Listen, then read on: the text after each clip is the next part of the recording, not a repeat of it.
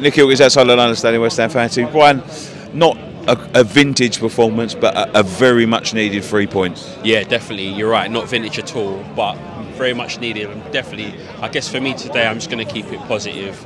The win, we needed that. Clean sheet, fantastic. For me, one of the things that I liked today was seeing Bowen. That's the Bowen we needed all season. It was good to see him back to his best. I think the formation change helped him a little bit in terms of the two inverted forwards playing behind Antonio. I think when he hugs the touchline, he's just out there and he's a bit wasted. So playing slightly inverted just behind Antonio, I think it helped him, and it also helped Antonio, who had also a very good game. I think he had a good game, and it was good to see that.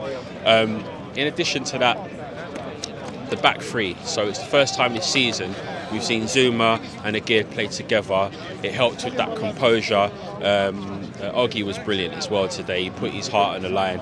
Sloppy at times in terms of the team as a whole kind of made a few mistakes. I thought, Brian, there was good individual performances, but as a team performance, I don't think it was fantastic. No.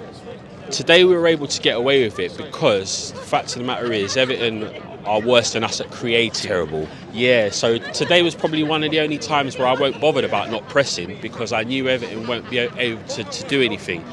We nullified their better players. Gray didn't have a good game at all. He was out of the game, he was anonymous. Iwobi did all right. They did make a change in the second half and they had the much better of the first 15-20 minutes of that second half because they went for it. Second half kind of petered out, but we saw a little bit of in-game management by Moyes as well when he brought on Downs. We kind of went to a 5-3-2 with Bowen pushing up with Inns, and then we kind of went back to the old school counter-attack, which was good to see. Quick break, but again, like you said, we were a little bit sloppy in possession, but the win was the important thing.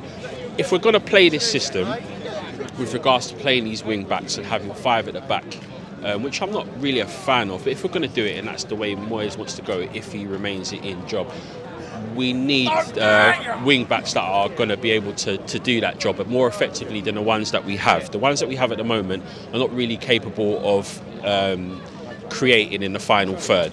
So that's the only thing for me. But if the results remained how I last saw it, it's been a good day for us all round. So yeah.